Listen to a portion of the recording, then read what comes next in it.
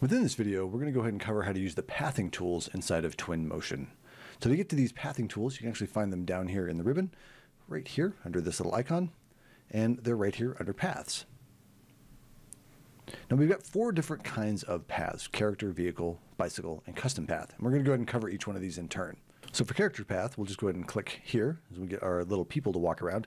And it's important to remember that you do need to click on this little button right here first before you do anything. Otherwise, you're not going to be able to create a path. So go ahead and click that.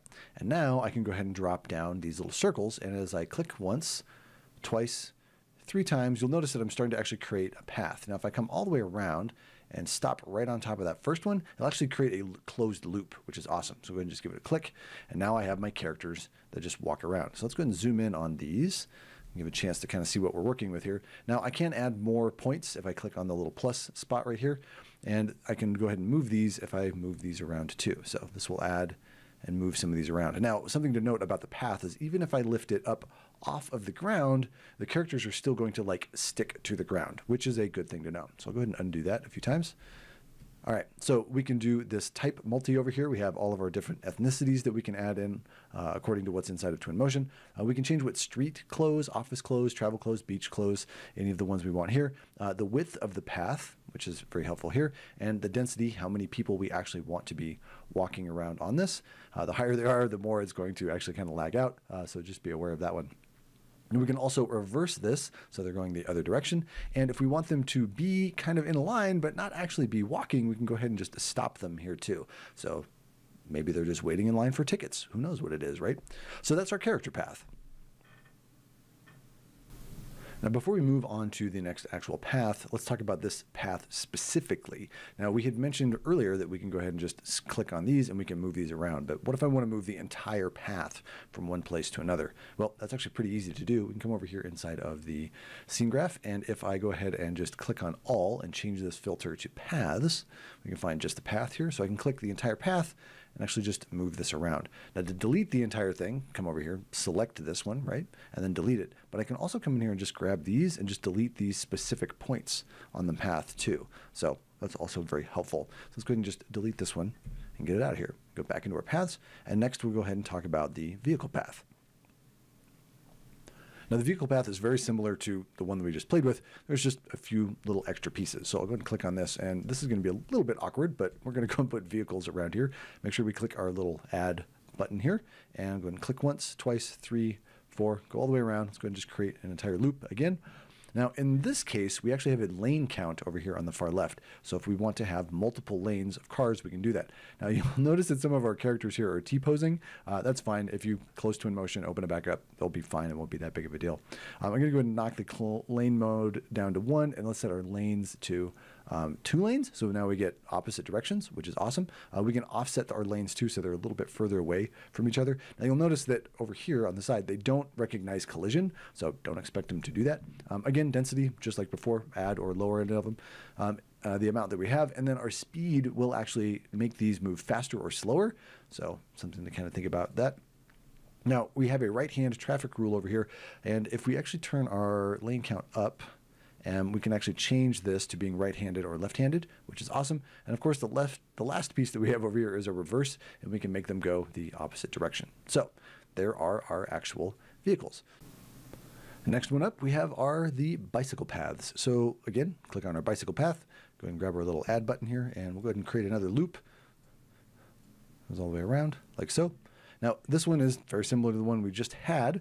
We do actually have 2 lanes here, which is awesome. So we can actually turn that up. So we've got these going opposite directions. It looks like I got the lane piece actually up here in the sky. Good times. I'll go ahead and just leave that as it is. We can offset our lanes so these people aren't going to look like they're going to run into each other. Density, of course, and our speed, so we can make these go really, really fast as they go around. And of course, we can reverse the direction as well. And that's it for the bicycle path. It's actually pretty simple. The last piece that we're going to talk about is the custom path. Now, this one's a lot of fun to play with, so I highly suggest getting in there and experimenting with it. And to kind of show this off, I'm actually going to turn the camera around because I've got a little lake area here, and we'll set up the camera so we can see most of the lake. All right, so I'm going to go ahead and use this custom path. Go ahead and grab our little add here, and let's go ahead and just set this up, and we're going to go ahead and add in a boat for this one.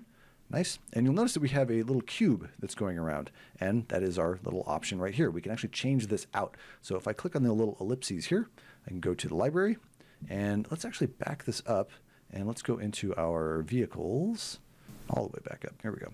Vehicles here, and we're going to go into the boats, and I'll go ahead and just grab this inflatable boat, and I'm going to go ahead and just drag it down on top. You'll notice the boat starts to move around. Now, one of the things that you may have noticed is that we don't have a driver in our boat, and we want to go ahead and add that in. Now, you may think that if we come over here to the custom path, we can start adding things in here, and unfortunately, that doesn't quite work. So instead, we're going to go ahead and just kind of build one right here. So let's go ahead and grab our inflatable boat. I'll drop that in right there, and then I'm going to go back to our characters and go into our posed humans. And there's one in particular that I want to grab because she looks like she's actually driving.